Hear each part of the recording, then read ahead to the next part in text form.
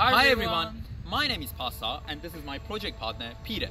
This is a short video about our project, which is the renewable energy intermittency management by complementary operation of solar and wind with energy storage. Let's do a quick introduction about our video.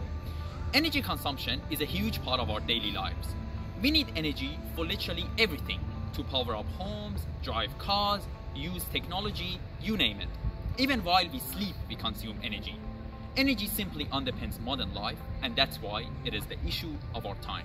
Therefore, a viable solution is to use renewable energy sources such as wind and solar.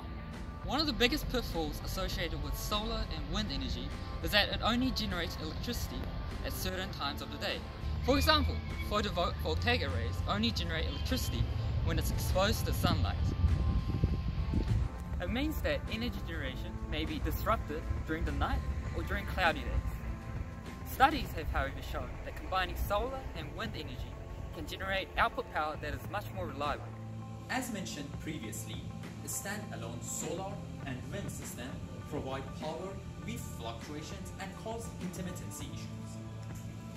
This is an example of a sunny day where the PV module is exposed to the sun. As you can see, the light is on. However, say on a cloudy day, where there is not much sun, the light will start flickering, and that's exactly what we mean by intermittency issue. Likewise, in a windy day, the power is generated, but as the wind decreases and decreases, the light starts to flicker, and that's another cause of intermittency issues. Now, the optimal solution is to combine wind and solar with a hybrid energy storage system. In our project, we have implemented a hybrid energy storage system using a supercapacitor and a battery. Now you may ask, why do we have two forms of energy storage system?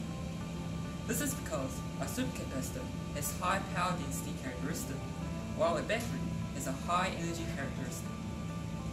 By combining these two characteristics, we are able to form a much better energy storage system to mitigate the intermittency issues of both wind and solar energy. This is an example of a windy and sunny day, and therefore the power is delivered to the load.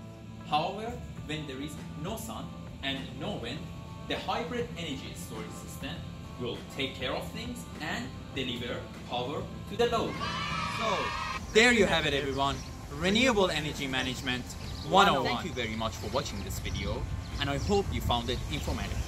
Take care everyone, goodbye!